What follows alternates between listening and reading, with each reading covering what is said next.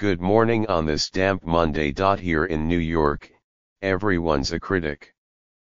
And Restaurant Week, kicking off today and running through February 9th, offers amateur food critics their biannual chance to evaluate three-course lunches, $29, or dinners, $42, at hundreds of restaurants across the city. But to be a professional restaurant reviewer, you need more than a reservation and a hot take on udon noodles. The job demands a hearty appetite, an iron stomach, and a touch of spacecraft to avoid fawning treatment from staff and chefs. The New Yorker has a new food critic, Hannah Goldfield.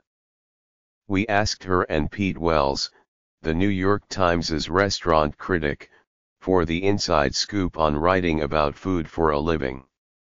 Their responses are lightly condensed. How do you choose what to order?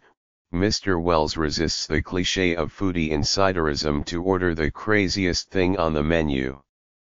He lets his guests choose many of the plates. I'm really interested in the item in the menu that's written in a way that it sings out to people.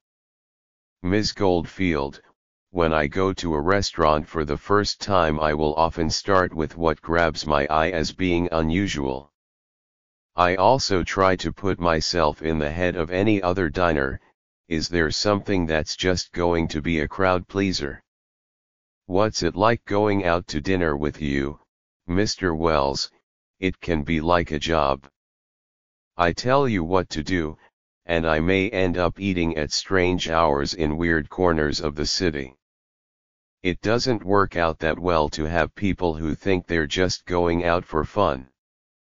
Ms. Goldfield, I really need to focus on the food and on my surroundings. Sometimes I'll just check out of the conversation, which can drive people crazy. You make reservations under different names.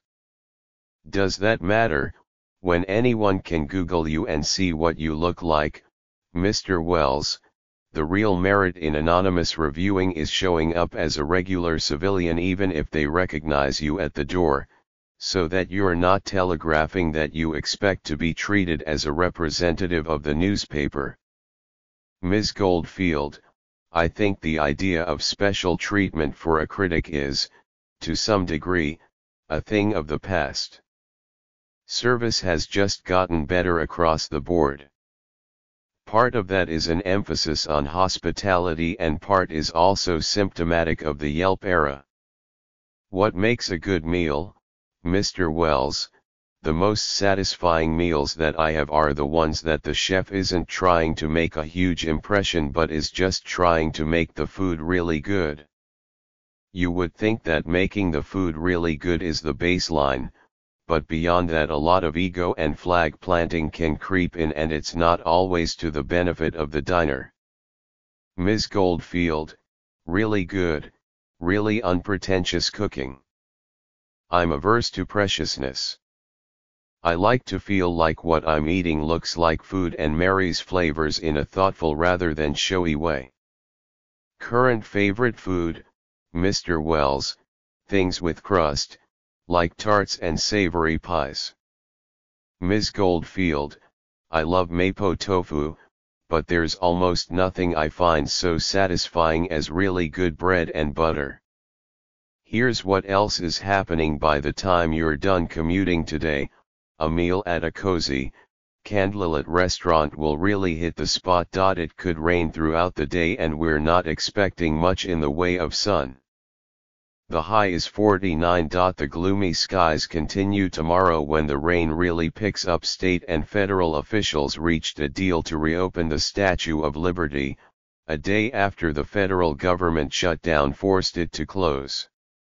New York Times MTA officials reportedly pressured staff members to inflate the number of subway delays that could be attributed to power issues, which led Gov. Andrew M. Cuomo to blame Con Edison for service failures. New York Times: the Sunshine Cinema has closed. The cultural mainstay on the Lower East Side was sold last year to New York City developers with plans to demolish it. New York Times Joseph Percoco, a close advisor to Governor Cuomo who is accused of taking bribes in return for official actions that helped companies receive hundreds of millions of dollars in state contracts, will stand trial. New York Times workers known as violence interrupters identify and de-escalate social media conflicts before they erupt into violence on the street. New York Times A recent protest and counter-protest of congestion pricing offered a preview of what is likely to be an intense debate over the plan to ease gridlock and raise funds to help the subway system. New York Times The typical New Jersey resident in 2018 is a 39-year-old woman of Italian descent. She lives in Middlesex County and makes about $38,000 a year, according to a new survey. NJ.com A Brooklyn lawmaker wants to toughen New York's drunken driving laws by lowering the state's legal blood alcohol limit for drinking and driving. CBS New York A 26-year-old Harlem resident, Genesis Swayro, was crowned Miss New York 2018 after beating out a group of 133 contestants. New York Post Today's Metropolitan Diary, only trying to help for a global look at what's happening. See your morning briefing. The new exhibition Identity collects fiber artworks that explore imagery of the African diaspora at the Arsenal Gallery in Central Park 9 a.m. to 5 p.m. Free the world's top-ranked squash players compete at the J.P. Morgan Tournament of Champions in Grand Central Terminal. Various times beginning at 11 a.m. $10 a screening of Crossing Delancey at the Seward Park Library in Lower Manhattan. 6:15 p.m. Free the playwrights Alicia Harris and Jackie Sibley's Drury discuss their upcoming productions with the playwright Brandon Jacobs Jenkins at the Schomburg Center in Harlem. 6:30 p.m. Free Islanders at Coyotes, 9 p.m. Message Plus. Devils host Red Wings, 7 p.m. Message. Alternate side parking remains in effect until February 12. For more events, see the New York Times' Arts and Entertainment Guide. Good news for city cyclists. Manhattan's first protected crosstown bike lanes will be installed this year. The lanes, nestled between the sidewalk curb and a row of cars, will run along 26th and 29th Streets. The city is also planning other crosstown bike lanes, after cycling fatalities increased from 18 to 23 last year.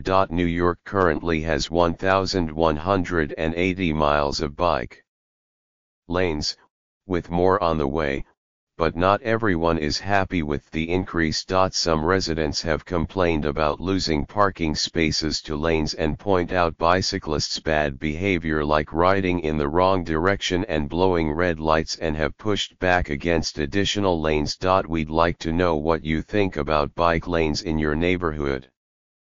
Would you like to see more or fewer? Why? Let us know in the comments or send an email at newyorktoday@newyorktimes.com. Please include your full name, age, and the neighborhood or city in which you live. We may include your response in an upcoming New York Today column. New York Today is a morning roundup that is published weekdays at 6 a.m. If you don't get it in your inbox already, you can sign up to receive it by email here. For updates throughout the day, like us on Facebook. What would you like to see here to start your day? Post a comment, email us at newyorktoday@newyorktimes.com, or reach us via Twitter using hashtag NYToday. Follow the New York Today columnists, Alexandra Levine and Jonathan Wolfe, on Twitter. You can find the latest New York Today at newyorktoday.com.